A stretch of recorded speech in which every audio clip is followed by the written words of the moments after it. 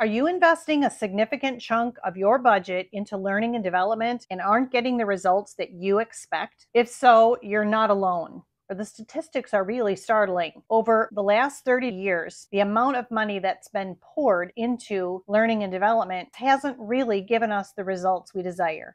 And that change and changing people is much more difficult than we imagine. Hello, my name is Kristen Clark. I'm a certified Axiogenics coach with Insight Coaching, and I help people understand the connection between their thinking and their performance to help you and your organization increase performance and the results to your bottom line. With some simple changes in people's perspectives, I can help them think better so that they can achieve the results they desire and you desire as well.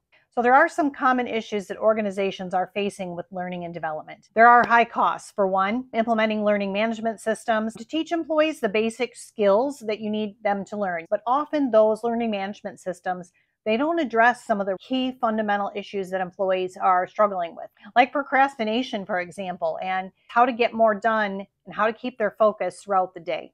And also the numbers are showing that despite the large amounts of money that are being spent, employee engagement is at an all-time low. While employee engagement numbers haven't improved that much over the last 20 or 30 years, since the pandemic, they're even a bit lower, which is a little scary because we now have so many employees working from home. What's startling is that if you had any chinks in your cultural armor before the pandemic, those chinks have grown even more. So problems that you had in culture, communication prior to the pandemic when everybody was in the same building, at least we had the chance that possibly we would learn some things while we were around the water cooler or popping into each other's offices. But now that people are more dispersed, some companies now are suddenly in multiple states, and people are just not communicating the way that they were before, we're not becoming aware of the problems as easily as we did in the past. So culture has an even more vital role in your organization, and it's more challenging now to maintain that. An interesting statistic from the Society of Human Resource Management, or SHRM, indicates that 70% of employees would be more likely to stay with their companies if they had access to better learning and development. What we need in industry is a paradigm shift, a slight shift that radically changes how we think about learning and development. We need to stop thinking about a one-size-fits-all for everyone.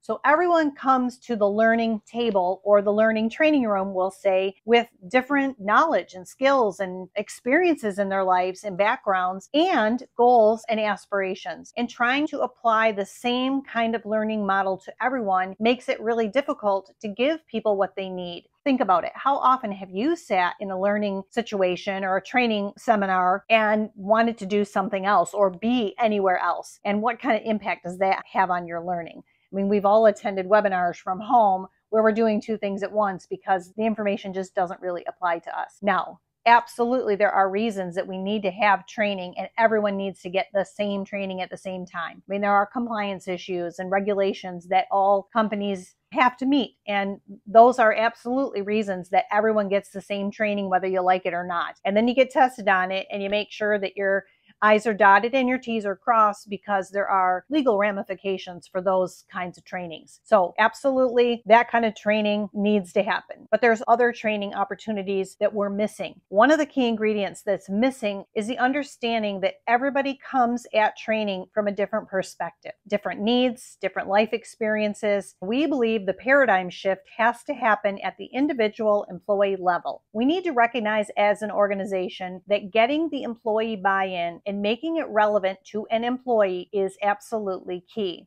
A study by the Aberdeen Group found that companies with a strong focus on learning and development achieve 21% higher employee engagement than those who do not. And a study by the Center for Creative Leadership found that employees who participate in self-leadership development programs are more likely to be promoted and earn higher salaries than those who do not. At Insight Coaching, we teach a foundational competency called Valuegenic Self-Leadership. Self-leadership development teaches individuals how they are responsible for their own learning and development, for their own career progression and satisfaction and happiness they achieve in life.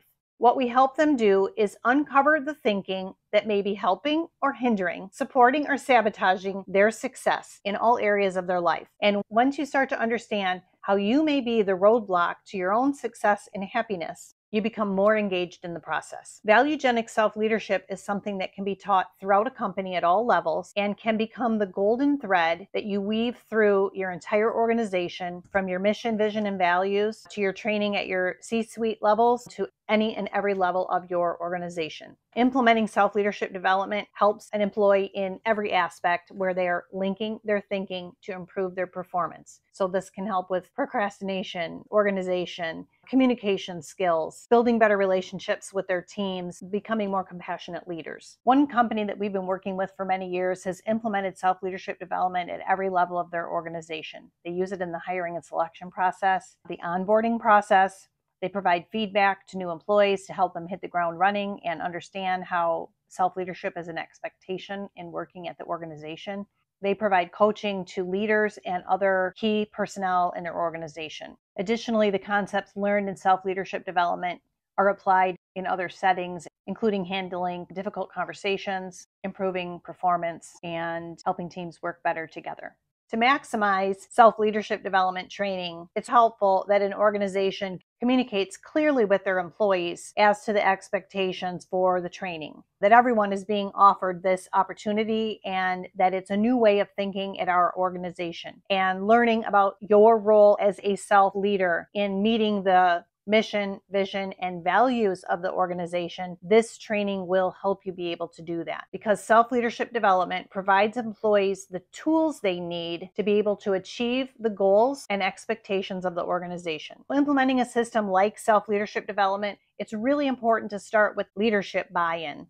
So the kinds of companies that we work with, the top leaders get involved first. This isn't a thing that let's wait and see how it works with the employees in the field. This is a kind of training where the leaders at the highest level learn about themselves and start demonstrating and becoming role models for the behavior that they want to see from their team. Just by becoming a role model and starting to match your talk with your walk, or your decisions with your actions, starts to make a big difference, showing employees that you really mean what you say.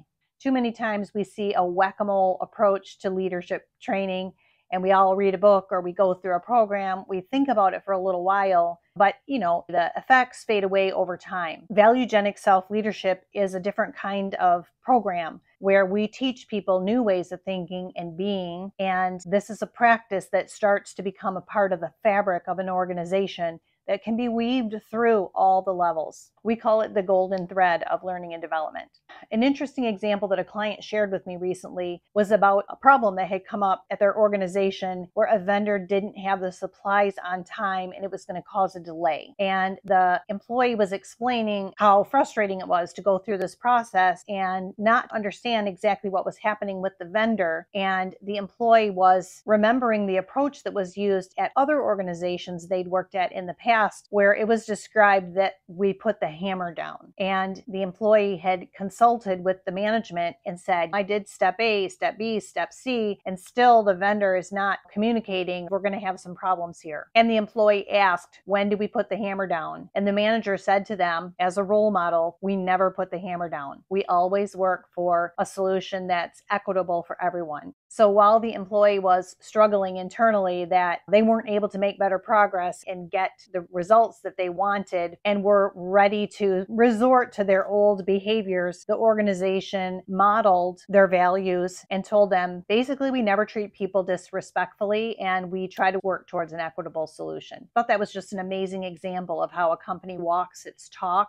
that we're better than putting the hammer down, and your organization can be that way too, if it isn't already. The client company that I'm referring to has unprecedented levels of on-time completion of their projects, and in part attributes this to the positive interactions that their employees and their leaders can communicate with the vendors and suppliers so they can achieve the best possible outcomes. Valuegenic self-leadership development can be adapted to virtually any industry. Currently, it's being used in the healthcare industry and medical, in construction management, manufacturing, tool and die, education, in financial, and even with university students.